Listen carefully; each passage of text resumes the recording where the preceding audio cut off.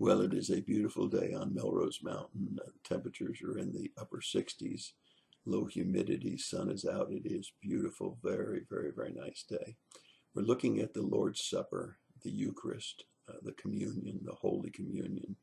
And let's take a look first at Exodus 12 and look at the very verses that we should pay close attention to. I ask you to look at this as typology, a shadowy picture of what Jesus would fulfill in the New Testament, and to see how many parallels you could find. But let's take a look at the key verses, first of all, in Exodus. Exodus chapter 12, verse 2 talks about a new calendar. The Jewish calendar would begin with this command of this command of God in the Passover, a new calendar. Verse 3, we find on the 10th day of that new month, the new calendar, they would take a lamb, and so lamb becomes one of our key words. Verse 5 would say an unblemished 1-year-old male lamb. That's pretty specific, isn't it? And so we look at that verses 2, 3, and 5 so far. Verse 6, keep it until the 14th day. So they would keep it for 4 days. And then in verse 6 also, it was to be killed at twilight. Killed at twilight. So we have lamb, we have twilight, we have a keeping of a short time. Verse 7, we have an emphasis on the blood being applied to the doorpost of the home. So we have another term, blood. We have lamb, twilight, blood, short time of keeping. We have unleavened bread in verse 8. In verse 11, we have the way we're to eat it, our loins girded, sandals on our feet, and staff in our hand. Verse 11. Verse 13, the blood is a sign. The blood is a sign for the death angel to pass over. Verse 14, it's to be a day of celebration, a feast to the Lord, and it's a ordained practice, a permanent practice, an eternal practice. Verse 15, 7 days of unleavened removed from the home. Verse 21, directions to the people that by faith they're going to have to go out and apply this blood to the doorpost of their home if the death angel is going to pass by. Verse 24, an ordinance forever. Verse 25, enter into land, the kingdom of God, or into the promised land in the case of the Passover. Verse 26, explain it to your children. Verse 27, it's to be a worship experience for what God has done. Verse 30, there'll be a great divide. There will be death on one side of Egypt and sorrow and grieving, and there'll be rejoicing on the other side. Verse 37, a freedom to go to the promised land, the freedom of the people after 400 years of oppression. Verse 43, who is to eat this meal? It goes on from verse 43 all the way through verse 45. No foreigner, no sojourner, no uncircumcised. And so we have all of these points coming out of one chapter in the Old Testament, a shadowy picture of what Jesus would fulfill in his teaching. So now let's go back and take a look at the New Testament parallels. The Lamb in John 1:29 and also 1:36, the Lamb of God. 7 times in the book of Revelation, the Lamb of God. The male lamb, it was to be a son that would be born, that would be the Messiah. Matthew 1:21, a son would be given to us, and that's made clear in the scriptures. Unblemished. Hebrews 4:15 says he was tempted in every way as we are tempted, and yet without sin. So we see this beautiful parallel of the unblemished lamb being our sacrifice. 1-year-old in the prime of life, and a lamb would be an adult at 1 year. Jesus was an adult, aged 30 to 33, in the prime of life, just as a 1-year-old lamb would be. Be kept for a short time. Jesus' public ministry was only 3 years, a time to get attached, and a time of great sorrow for those that knew him and had been visited in his ministry. Crucified or killed at twilight.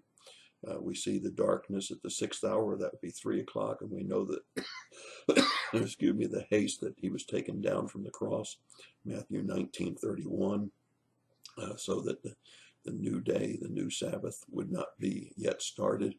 That would be twilight.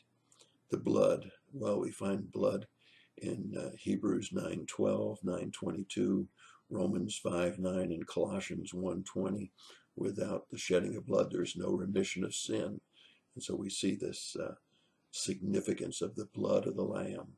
And then by faith, we find that in Mark 11:22, Luke 7:50, Romans 3:25, Ephesians 2:8 and 9, that it is by the blood of the Lamb that we find through faith, not of works, lest anybody should boast. It's got to be by faith. Explanation to the children. Certainly we're taught in old Proverbs 22:6 to train up a child, but in Ephesians 6:4 it also tells parents to train their children. And I can't tell you how many times I've sat in a worship service where we had the Lord's Supper, and I see little children leaning over and asking their mom and dad, why the little cracker? Why the little glass of juice?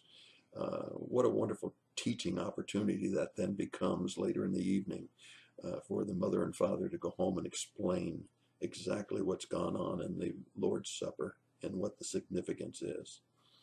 And worship, well, every time you think about the price that Christ paid for us, for our sins, we should worship him anew and afresh. And of course, that's one of the major things that we should get out of the Lord's Supper.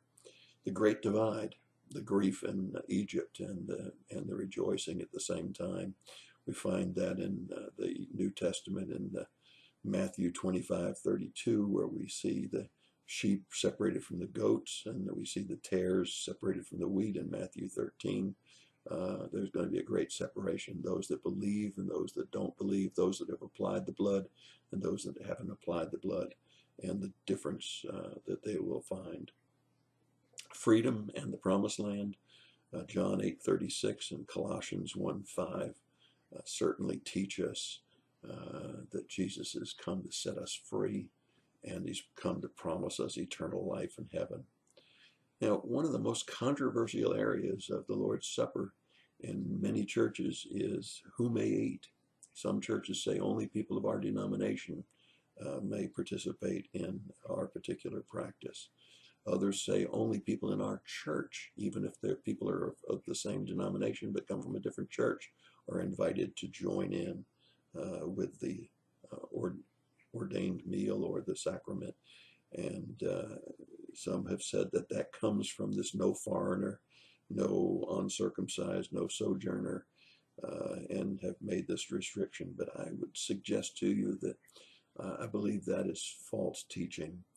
I believe that the teaching we can get out of the guidelines from Exodus is that the person is to be a believer, one who has trusted in Christ, applied the blood of Christ to their lives, and one who believes that Jesus is the Messiah and has repented from their sins and accepted him as Savior. And I believe that 1 Corinthians brings the separation of who may participate and who may not. I believe that 1 Corinthians teaches very clearly that the significance is, yes, you must be a believer, but even more than being a believer, you ought to be in a place of being confessed up and being righteous before God. That means a time of self-examination. I think if you read 1 Corinthians 11:27 through 30, you'll find that that's one of the most critical elements that Paul is making the point to the Corinthian church. Get your heart right before you take the Lord's Supper. Don't come having animosity towards people in the church, your mate, your children. Don't come with sin that's not been confessed and then eat unworthily of the Lord's Supper, but rather have it be a time, a significant time of self-examination, confession, and repentance before you take of the meal. I believe that it's open to all believers, regardless of denomination. I think it's open to all believers who have examined themselves and truly want to remember this new covenant that God has made with us through the blood of Jesus. That's your thought for the day.